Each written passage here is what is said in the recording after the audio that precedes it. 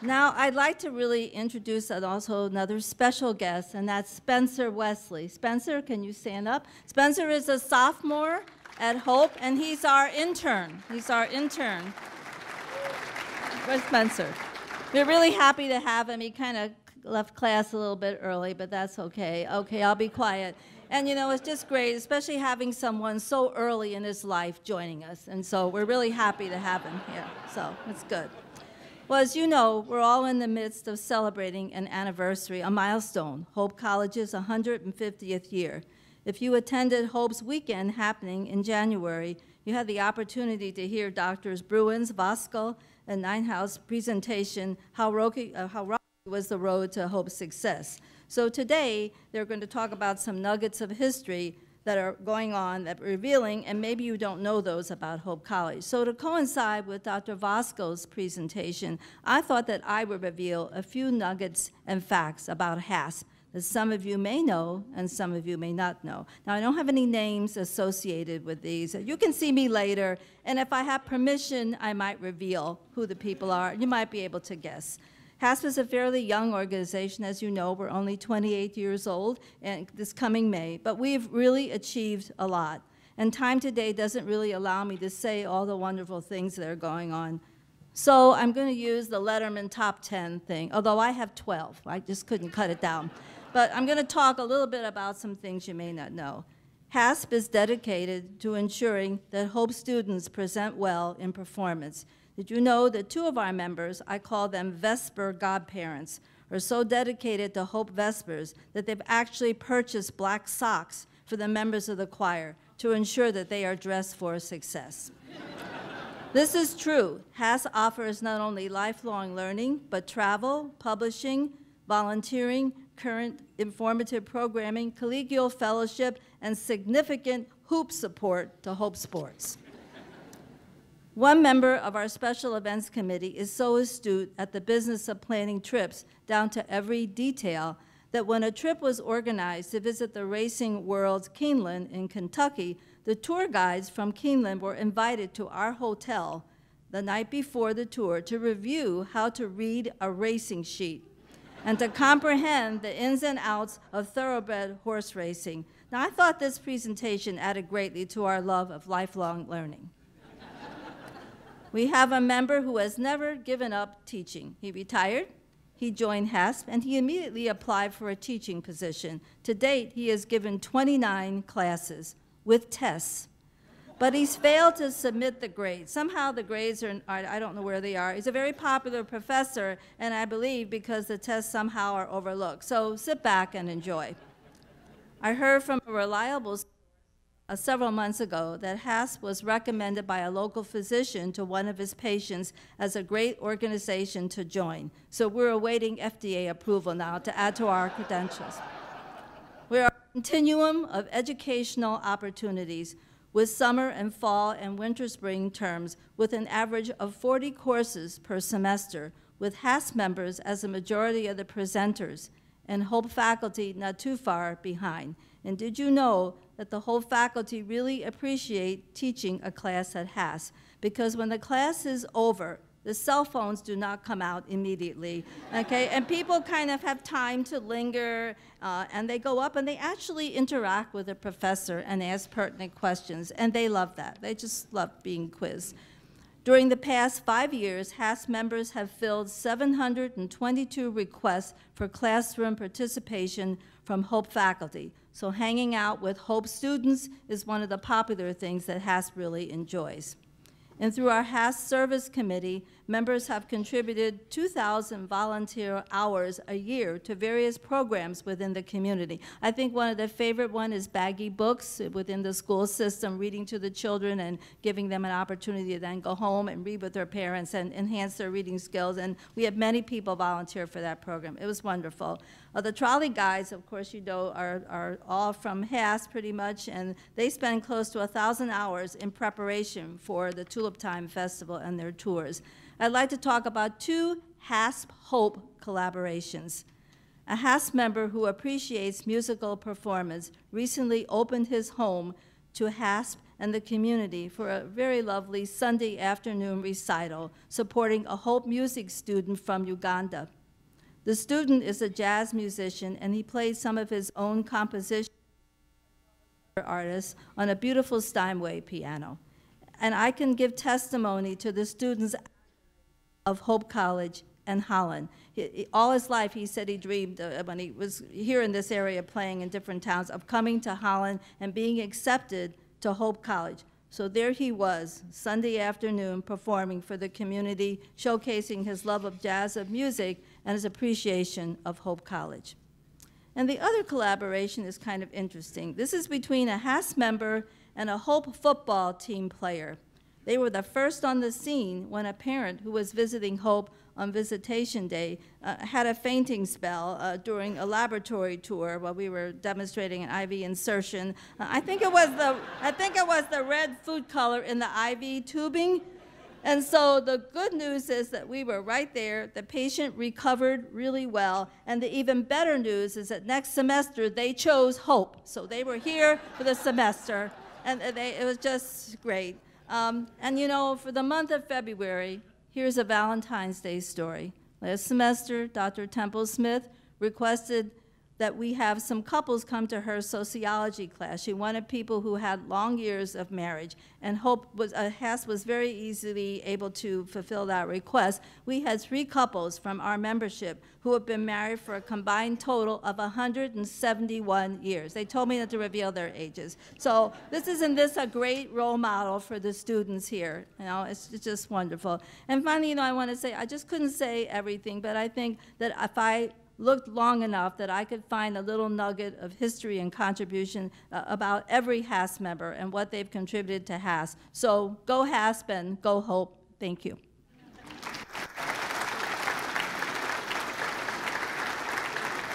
Okay. Oh, wait, I just have to say this one quick thing. I had to take this out, but we're an organization that truly knows the nutritional value of a good cookie. I had to put that in. You know, we have cookies at all the meetings, so I think that's good. Betty Voskuil now, who is the chair of our membership committee, is going to introduce our new members and greet our guests. Thank you, Terry. Good morning. I'd like to warmly welcome all of our visitors this morning, and we do have quite a few, including my husband of 50 years, Dennis Voskuil, and our guests from Van Raalte Institute, as well as a host of other visitors. We have 7 new HASP members to introduce this morning, so I'll ask the members to come on up when I read your name, and we'll warmly receive you into our membership. David Blatt, mentors Herb and Ann Weller, Chris Grant, Mike Grant, mentors Karen and David Swart, Bill Haynes, Janet Haynes, mentors Don and Bonnie Cowie, Kathy Schoolmeester, Paul Schoolmeester, mentors Nettie Van Dynen. So welcome to all of you, and let's give them a round of applause. I'm sorry, did I miss you?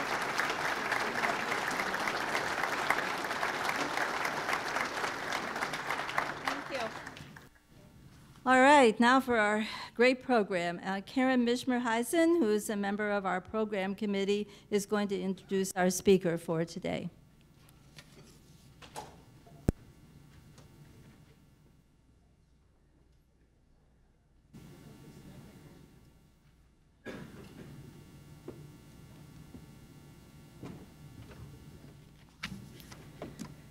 Well, Dennis is going to tell us 10 things we may not know about Hope. And so I tried to think of a few things you might not know about him. We overlapped 10 years in the religion department, or what Ann Farley fondly called Vatican Row. He was a much loved and well-respected professor, and during the drop-ad weeks, he would take as many students as wanted into his intro classes saying, they paid their tuition, they can take my class. And Betty, while you were traveling the globe teaching healthful living and eating and nutrition, your children ate Fruit Loops and Count Chocula and other junk food for breakfast. But they were happy. And Dennis loves sports, we all know that. And two words heard in one sentence in the hallway of lovers about noon hour basketball were Dennis and elbows. He bleeds orange and blue, and if he ever got sick, he would choose to ride in on a gurney rather than miss a Hope game. His family must have known that he was destined for a life in a career in religion, because on their farm they had 4 new kittens, which he named Matthew, Mark, Luke, and John. But alas, one day his mother backed the car out of the garage and she rode over 3 of the kittens. His sister screamed, the car lurched forward, and got the other one. Dennis said, there they went, all 4 gospels in just a matter of seconds. I have more stories, but let's hear some things we really want to know. Please welcome Dennis. Voskuil.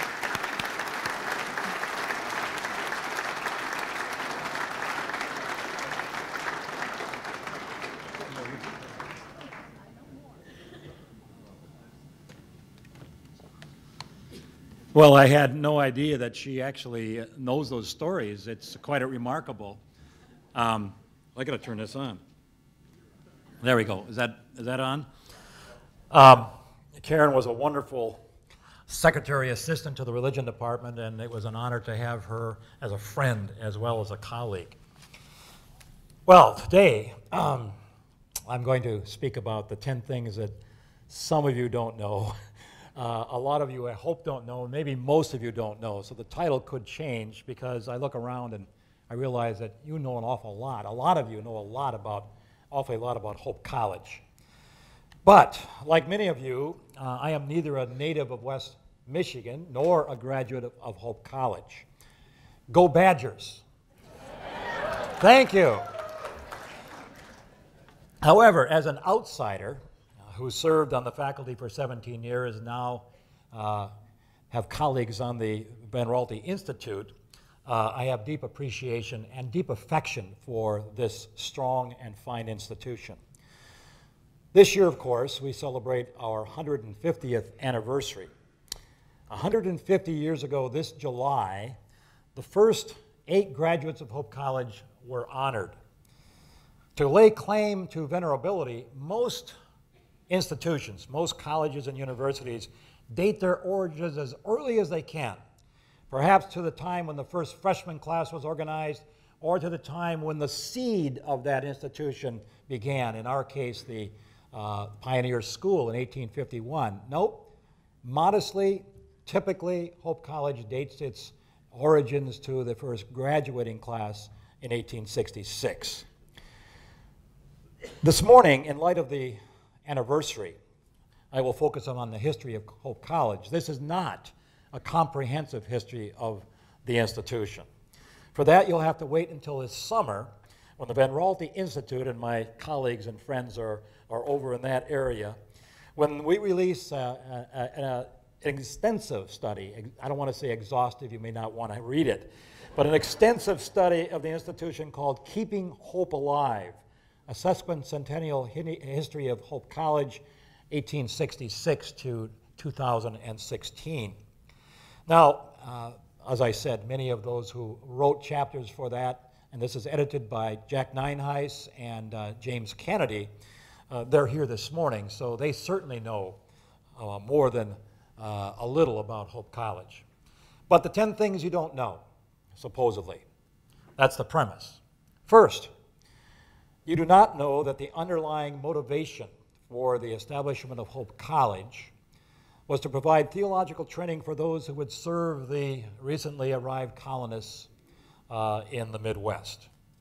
Now, even before Albertus Van Raalte and thousands of immigrants left the Netherlands, plans were being made for establishing an educational institution which would serve the needs, the religious needs of the colonies.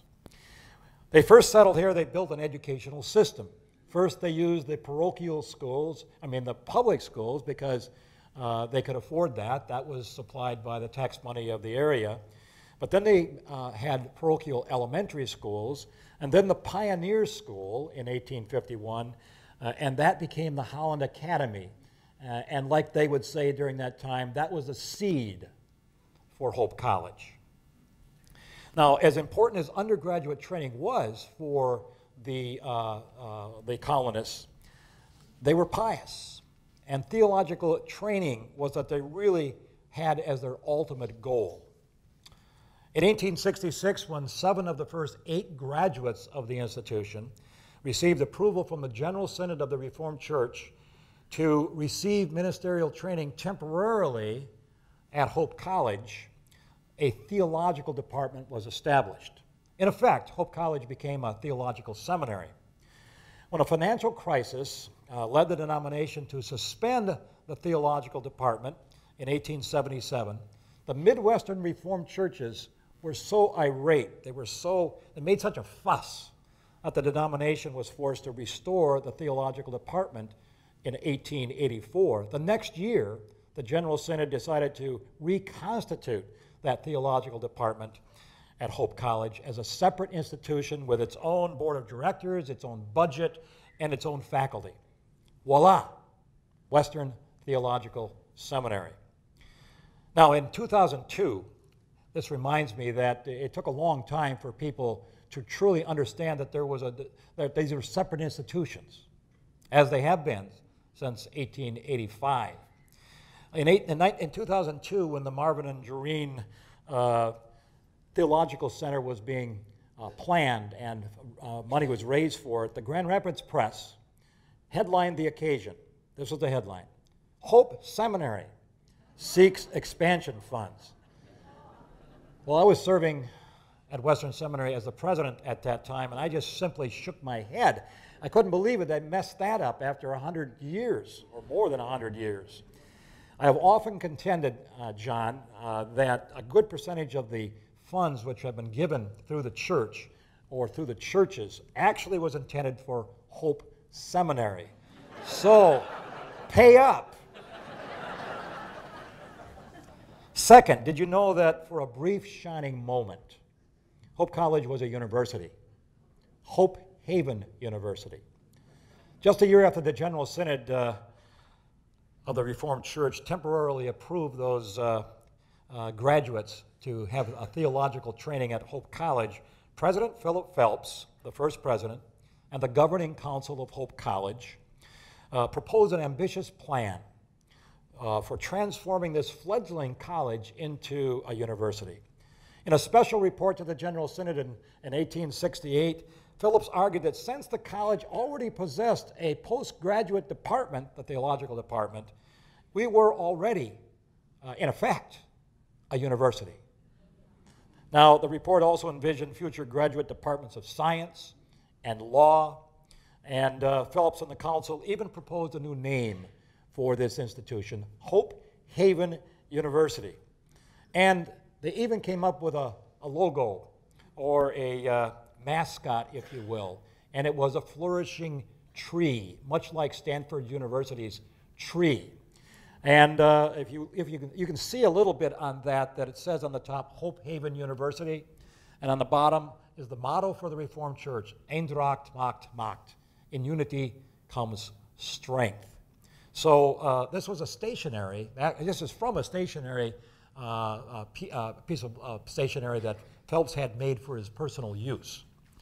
The General Synod of the Reformed Church appointed a council, actually appointed the Council of Hope, the leadership of the institution, and had financial responsibility for the institution, and they debated this proposal. But in the end, they decided not to approve it because the college was not mature enough or strong enough or large enough. In the words of the committee that recommended not to approve this university plan,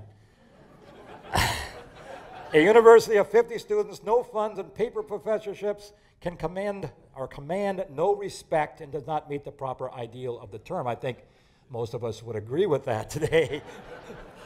It was an overreach. When the General Synod voted down the university proposal, however, it did say, when the first constitution of the college came out, that if they raised the endowment funds, they could use the name Hope Haven University. Hope Haven University, John, that sounds very interesting, very intriguing, and very expensive. He's shaking his head, no, forget it, it's not going to happen.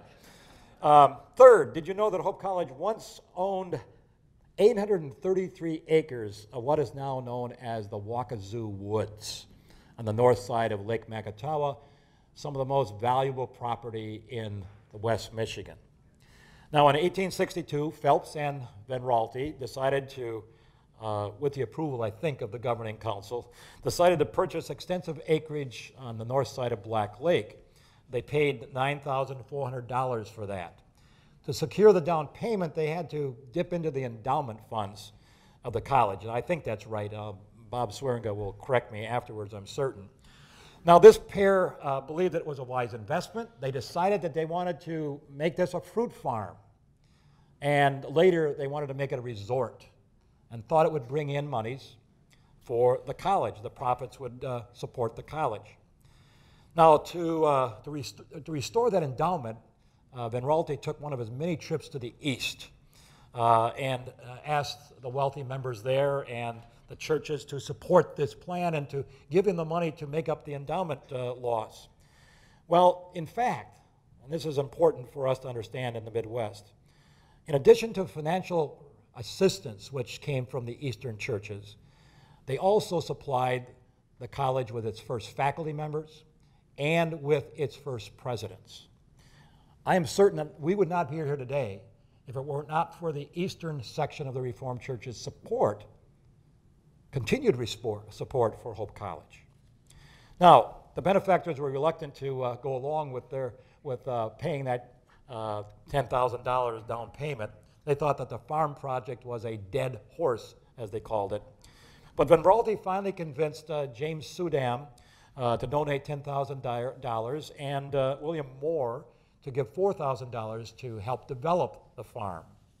Meanwhile, Hope Haven Farm, and by the way, on one map it says Hope Haven Lake for Lake Macatawa, or the Black Lake as it was called in those days. Well, extensive visions. Presidents have to be visionary. Anyway, you know that none of this came to fruition. But the property did increase in value. It was sold by President Collin in 1902 for $25,000. They sold it to investors from Holland and Chicago. But I still wonder, 833 acres of lakefront land along Lake Macatawa. Wow. Imagine what that would be worth today. Fourth, did you know that the first president of Hope College was relieved of his position, but refused to vacate his residence in Van Vleck Hall for 6 years? It's true. Philip Phelps, who was a graduate of Union College in Schenectady, New York, which the Reformed Church helped to organize and build. Van Raalte went to the east, got to know him, and recruited him to come back and run the academy, but to turn it into eventually a college. A wonderful instructor and administrator. He was much loved and admired by people in the church, and he was given responsibility for shaping the institution while Van Raalte went out to raise the money from Easterners. Now, when the General Synod did not support his university plan, Phelps began to encounter serious opposition because of the expense of running the college and the fact that the denomination was putting the bill, basically. They were upset in the East that the Western churches weren't standing up and helping to pay for the institution, and the fact that there were overruns every year in the budget during the 1870s. And they decided, of course, to close the theological department as a result of that lack of financial support. Now, in 1878, after approving measures to correct the mismanagement of Hope College, the General Synod appointed a committee of three. How do you like to be on this committee? A committee of three to come to Holland, Michigan, and receive the resignations of the professors of theology, which had been supported by the General Synod, and the president. The committee found the task of securing the resignation of Phelps to be particularly onerous because they really admired Phelps. But they carried out the will of the Synod, and by the way, the Senate had declared when they sent them, it sometimes becomes necessary to sacrifice men to save institutions. Now, Phelps was deeply grieved and hurt by this, insisting that his resignation was forced illegally according to the Constitution of the college. Believing that he was still a legitimate president of Hope College, for 6 years he stayed in his quarters. And by the way, the quarters of the president were located on one of the floors and even stretched to 2 of the floors of Van Vleck Hall, which was, by the way, the basic center of the institution. It was the major building at that time, which had been built earlier in the time of the academy. It was the place for classroom studies, for administrators to stay, student housing, as well as the president's residence. Now, when I informed my granddaughter, who recently resided at Van Vleck Hall, about the history of her dormitory, she looked at me in utter disbelief.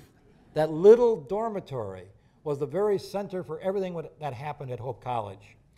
Now, in 1884, after seeing his daughter Frances graduate from the college, one of the first 2 women graduates of Hope College, he eventually left, vacated the hall, and eventually accepted a call to become a pastor in a church in New York State.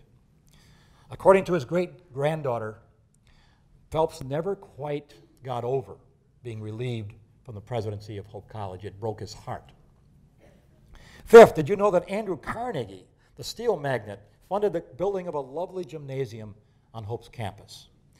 Well, a small wooden structure had been built in 1862 to serve the academy as a gymnasium and as a chapel. That must have been an interesting combination. By the end of the 19th century, that gym chapel had proven inadequate for the college. So, by the way, it had been built by Hope students who hewed the lumber from the woods that was nearby. This was student labor, and it was built by the students. There are some pictures, we think, of students around the finished gymnasium chapel. In 1902, when students petitioned the administration to repair and equip the old gymnasium chapel, they wanted a gym. It was decided that the structure was not worth repairing, and that a fund was begun to raise money to build another gymnasium. 3 years later, President Garrett Collin, an early graduate of the college and a former professor of the college, informed the governing council that Andrew Carnegie had offered to donate $20,000 to build a gymnasium on the condition that an equal amount of money be given to support the endowment of Hope College. Now, like most funds which were raised by the college, Carnegie's gift was facilitated by folks in the East, by RCA members in the eastern part of America. Donald Sage Mackay, who was the pastor of St. Nicholas Reformed Church in New York City, had been on campus to speak on the College Week, or the Prayer for Colleges Week, and he noted the need for a gymnasium and a chapel. When Carnegie was not a member of the St. Nicholas, well, he was not a member of that church. He did attend when he was in New York City. And so it was through the offices of Dr. Mackay that Collin became acquainted with Carnegie. And they became friends, actually. And Collin convinced Carnegie to donate $20,000 to build a gymnasium, which bore his name. Carnegie had not done this previously, support colleges with gymnasiums, but his relationship with Collin made that possible. In fact, when the structure was completed, Carnegie donated $10,000 more to meet additional costs, and he gave $20,000 to support the college endowment. A remarkable engagement of Carnegie and Collin. Now, when I arrived at Hope in 1977 to teach, the Carnegie Gym still stood. And while it was still too small to meet the needs of the college at that time, it was a stately, impressive structure. And many of you here who came from this area or went to Hope College know Carnegie Gymnasium. It was demolished in 1979 when the Dow Physical Education Center was built to replace it. Sixth, did you know that Hope College was a training site for the military, the U.S. military in World War I and World War II? On May 3rd, 1918, the Secretary of War sent letters to colleges, all the colleges and universities in the United States, inviting them to participate in a program to provide military instruction during the First World War. Now, after considerable discussion and consternation, President Dimnent and the Council of Hope approved the establishment of a unit of what was called the Student Army Training Corps. Now, this unit was composed of regular Army personnel, or at least it was commanded by regular Army personnel. The Carnegie Gymnasium served as a barracks, a canteen, and an officer's quarters. Van Vleck Hall was used as a dispensary and an infirmary. The third floor of Van Raalte Hall, which some of us remember, maybe not so fondly, but Van Raalte Hall, before it burned in front of our eyes. The third floor of Van Raalte served as a kitchen and a mess hall. And members of the Corps were in uniform, and they were under military discipline, and they did march to and from classes and chapel services. Now, tensions developed on the campus, apparently, as regular students resented the military corps dominating the campus, and members of the Corps resented the male students for not being in uniform. You can imagine. And not surprisingly, the military commander had some tensions or some tiffs with President Dimnent over the issues of authority of the on campus. The tension did not last long as the war ended, and in December 1918, the Corps disbanded.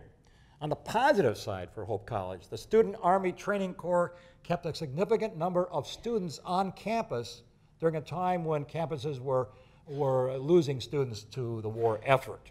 And the government afterward provided significant funds to pay for this Army training unit, helped to mitigate the financial constraints during this time.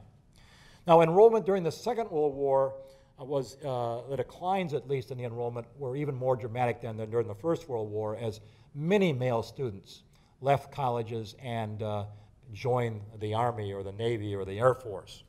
Now, of course, the loss of students sharply impacted the financial condition of the college. From September 1942 to March 1944, Hope was a war college.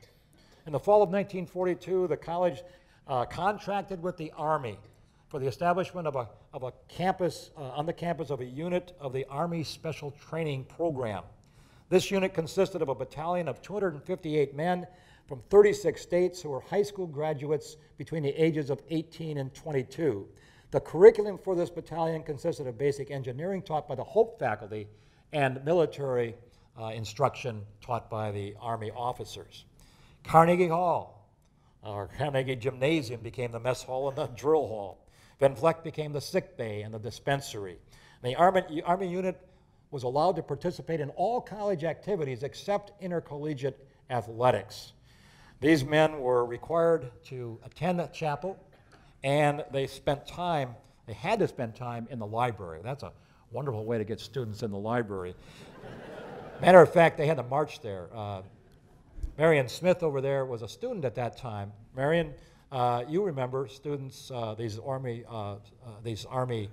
members marching to and from chapel and from classrooms. So participation in this program, which ended in 1944, did help the college because the government paid a significant fund to the college at the end, and we put it into the endowment of the institution. Seventh, did you know that before the second one, by the way, there is this, Betty's going to kill me, but I'm just going to show this book by Eileen Nordstrom and George Zeidema, The Warriors at the Crossroads, Hope College at the Crossroads. And there are incredible pictures of Hope College during the Second World War and the soldiers on campus. 7, did you know that before the Second World War, a remarkably high percentage of Hope College graduates became full-time religious leaders? As was the case for most denominational colleges started in the 19th century, a prime motivation, as we know, was to prepare pastors and missionaries and teachers. Van Raalte and the Western colonists, as well as the leaders of the Eastern Reformed Church, had this shared vision for the future of the church. Now, at this point, Hope College delivered. Especially during the early century, the first century of our existence as an institution, Hope produced an extraordinary number of religious leaders. The college catalog in 1890 noted that 60% of all graduates up to that time, between 1866 and 1866 and 89, had entered what they called full-time denominational service. An incredible percentage. During the 50th anniversary year in 1916, a survey of the alums revealed that out of a total of 561 graduates, 358, more than 60%, had become ministers, missionaries, or theological teachers. 12 years later, a similar analysis revealed that out of a total of 1,410 graduates, 60% could be identified as religious leaders. And because such a high percentage of the students in those days were members of the Reformed Church, most of those leaders were serving the Reformed Church in America. As late as 1941, 1/3 of all graduates became pastors or missionaries. Moreover, 42% in that year, 42% of all ministers in the Reformed Church had graduated from Hope College. Now, during the last 50 years, our college has gained an incredibly wonderful reputation for producing scientists and physicians, but it has produced also, through the unique Christian dimension of the college, it continues to attract and to nurture leaders of the church of many different backgrounds. And I consider this to be one of the remarkable fruits of Hope College.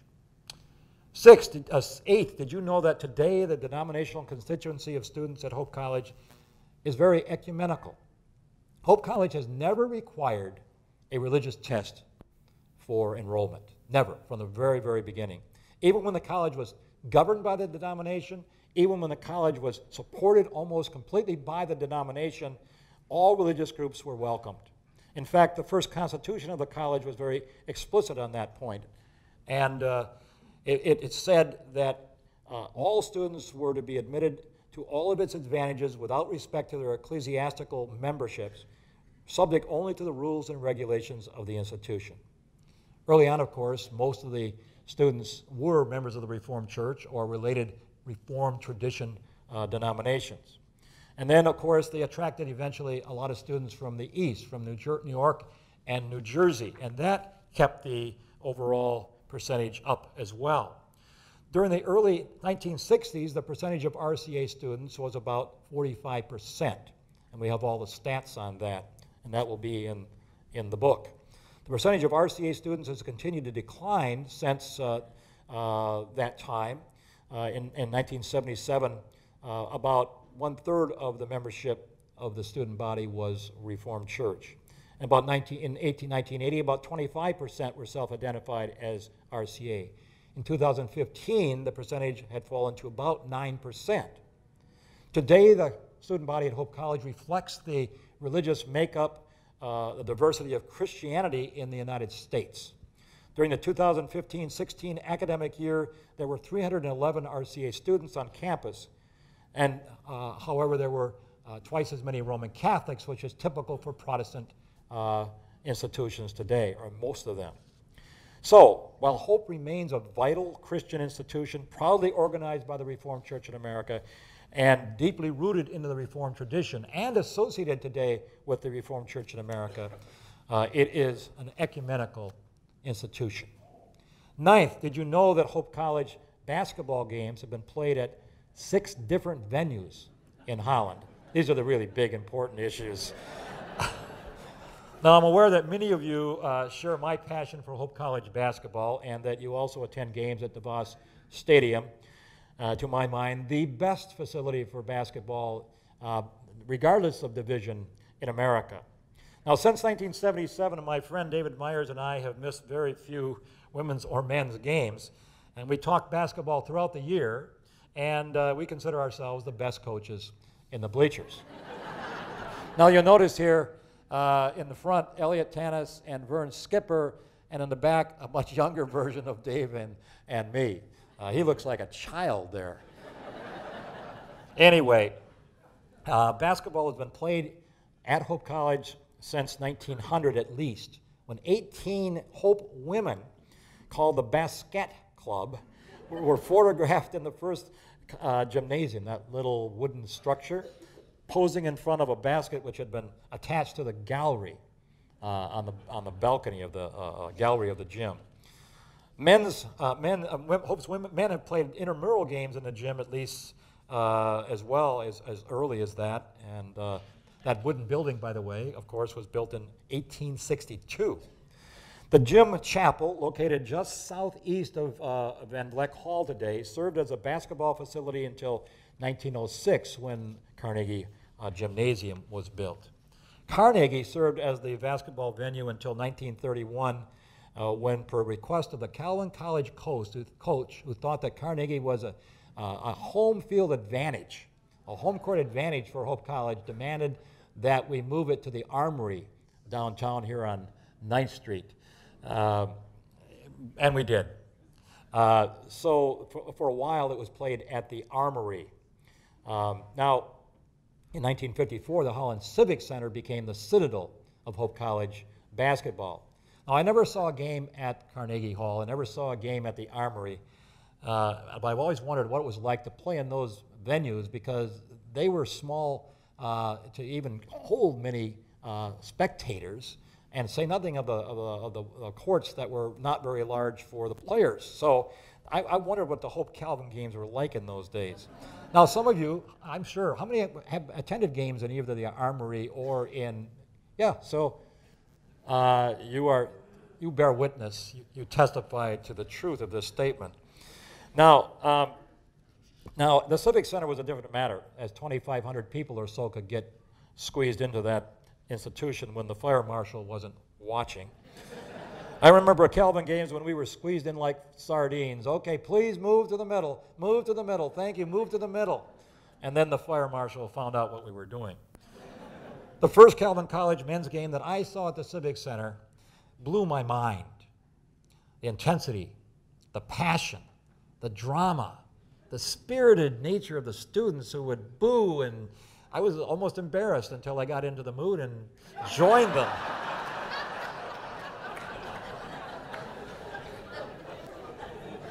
And I was among those 10,000 folks that claimed to have been at that Civic Center when Hope's women won the national championship there in 1990. The miracle on 9th Street, coming back from 20 points in the last 5 minutes, I think. That may not be absolutely true, but it was close to that. Anyway, both Hope men and women played some games at the Dow Center when it opened because one of the coaches in the conference decided that it wasn't long enough, the Civic Center, to have playoff games in it. So the women played in the Dow Center most of the time. And for playoff games, we went to the Dow as well and couldn't find a place to sit. And there just wasn't enough room for the spectators that would go to playoff games. So finally, the DeVos Fieldhouse is where teams began to play in the 2006-07 basketball season. Already, many of us had cherished memories of the magnificent games in the DeVos Fieldhouse. And the Hope teams have had remarkable winning records there. The frenzy continues this year, of course, as both teams put wonderful teams on the court. And go Hope, I can say that. 10th, finally, did you know, as we celebrate the 150th anniversary of Hope, that just 12 inaugurated presidents have served the college? Just 12 in 150 years. There was unusual stability. There has been unusual stability and longevity in the presidency at Hope College. 2 presidents served just 7 years. That's the shortest period. But all others served between 12 and 18 years apiece. Considering the challenges of leading a college, the stability of Hope College leaders is quite remarkable, I think. It denotes a culture of shared values among faculty and staff, support and encouragement from the Board of Trustees, and outstanding presidential leadership. So, President Knapp, take heed and settle in for a long stay. Well, these are some of the 10 things that I wanted to share with you that you might not know about Hope College during this sesquicentennial anniversary year. I want to thank the program committee for having me do this. This is something that I hadn't planned, or is not part of the book that we're writing, and the chapter that I'm writing in the book, but it's been a lot of fun. I have to thank my wife, Betty. I have to thank Beth Smith, who was there with her mother. She assisted me by helping with this at Western Seminary, where she no longer has to assist me. and my colleagues at the Veneralty Institute, many of them who are here, and they have been a delight to know and to contribute to this ongoing discussion that we have every day about the Dutch-American culture around our table.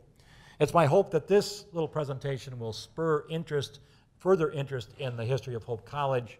And of course, I have to remind you that you can read all you want to know when that book is published, Jack.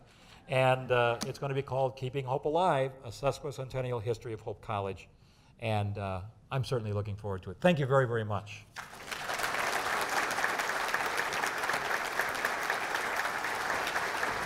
Yes. Oh, okay. Betty told me this would be way too long for questions if I didn't go faster, and I went faster and faster.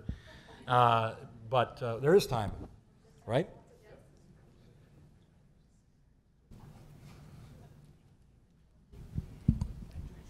Could you tell us a little bit more about the Veneralty Institute? Whew. I didn't plant that question. The Veneralty Institute was begun under the leadership of President Jacobson, and Elton Bruins was the founding father of it. And it is an institute which has been able to and dedicated to studying Dutch-American culture, especially in the Midwest, because there is such an organization in the East, and we met with them in Albany this year. It was a wonderful conference. And I want to say that the Veneralty folks who gave the presentations, and many of them were Veneralty folks, were absolutely excellent, and I think made a reputation for themselves which will last. So that's what we're about. We do things having to do with Dutch communities, Dutch American communities. We intersect with Dutch American scholars in the Netherlands, and we've branched out to study the colleges, the communities, and so it's a broad-ranging now in terms of our reach and our interest. And we're very pleased to be part of the college, and most of us are not full-time employees of the college, but we love what we do, and we're very pleased for the space. We are in the Tile building, which is on 10th Street down toward the Central Avenue. And you're always welcome to visit and be shown the Institute. I think you ought to add an 11th unusual fact that very few people know about. Of the first 6 graduates, 2 were Japanese, 1 was the valedictorian and gave his address in Latin. Well, yes, I hate to correct my dear friend and the former president of the seminary. They weren't in that first class. They were in a later class. I think, help me over here, that the Japanese students began to come in 1870, 72. You see, just go to Elton or Jack or someone over there, Bob. They know everything. So yeah, it was later, but they were the first students from outside the United States, as far as I know, and they did make their mark. And that continued relationship between the college and the Japanese culture and students continues with a Meiji Gakuin term that my son actually was part of one summer. But you're right, it's very early. Yes? When did the Dutch Reformed Church become the RCA? 1867, at one of the 2 General Synod meetings that were held in those years. There were a few years where they had an October and a June meeting. That's more than you want to know, but that was the year that they actually changed the name. And I think it's a good thing. They should have done it 100 years earlier. Because it was really difficult in America to grow when your ethnic identity is part of your denominational name. Yes, other questions, please. I wondered how long the basketball tradition existed at Hope. When did they start playing? And the same as to football. When did football become a sport at the college, and where did they play at the big field? I've got a book for you, too. Randy Vanderwater wrote this 100 Years of Hope College Basketball, and boy, I mean, this is in detail about all the games up until more recent years. And it's difficult to know when they actually started playing. I know that the college was reluctant to support athletics for a long while, early on. Matter of fact, the students would petition, the administrators would say, no, that's not gentlemanly, or that's not in our tradition, or whatever. And therefore, it took a while to break through, even for basketball, which seemed like a sport that would be less expensive. So it goes back, I mean, you can read here and find out when we first started playing in a conference. We're not one of the charter members of the MIAA. We came a little bit later. But we've been playing basketball a long while, but not as long as a lot of the students wanted to play competitive basketball. Dennis, this fall we begin our 108th football season. 108th football season, yes. That means, yeah, and earlier than that, there were students wanting to play football, and they kind of put teams together, and they had to kind of go around the administration to actually go someplace. Matter of fact, they were banned from playing for a while. They got in trouble. They thought that was that was frivolous and took away from the real purpose of Hope College, and they're right. I mean, the administrators were right. I've served on the committee for Hope College as a member of the MIAA faculty group that gets together, and we do take sports seriously, but we don't cheat. We don't. Well, I can't go into that. Yes, Bob. Baseball, yes.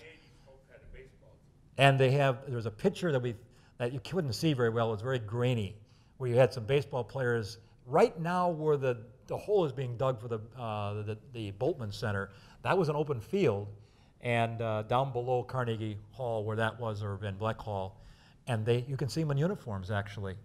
And there were some people watching it and so forth. But so they did play baseball earlier, and there's even that picture to substantiate that. And they probably have it on the records. Bob knows everything about Hope, Western, and the universe of everything. So I'm not going to mess with Bob.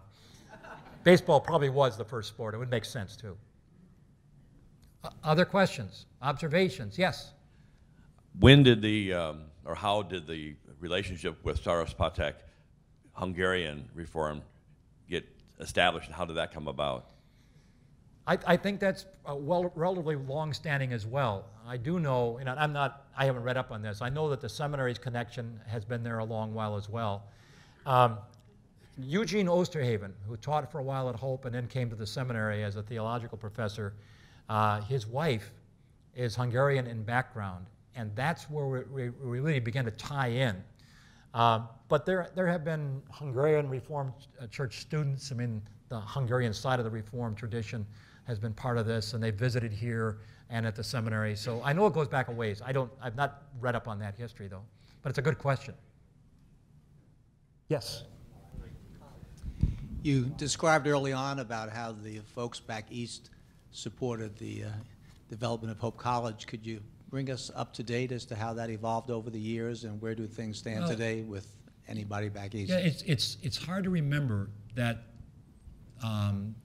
when Ralty brought the colonial Reformed Church, this colony, the more recent Dutch, there are two waves of immigrants I talk about.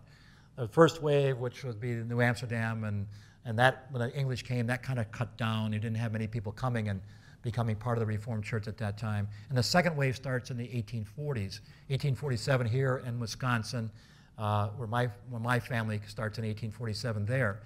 And Ben Ralty, despite the fact that he was part of this group called the Afscheiding that's separated from the state church in the Netherlands, he was very ecumenical. And he really looked at the Reformed Church in the East. They supported him as he came. He wanted to join with that group. And he brought, sometimes with some reluctance on the part of some other people in the Midwest, brought those churches that were being organized early on into the Reformed Church in America. They were just a pittance, just a small part of the Reformed Church overall. The large section until the turn of the 19th century basically was in the East. They were the powerhouse. And they very hospitably welcomed these Dutch immigrants, and happily so, because it helped them to have a Western presence. That's the whole reason for the Hope College on their part. So Eventually, however, the Midwest became stronger and stronger and stronger. And today, there were Midwestern Reformed churches and those that have gone west of this area. They used the word west for Midwest in those days. If they talk about we need a presence in the West, they meant about the Mississippi area. And so eventually it switched, and the Midwestern Reformed churches became the dominant churches around the turn of the 20th century. But still, there was parity kind of every other year, electing officers either from the East and the next year from the West. That began to break down in the 1990s and 80s already.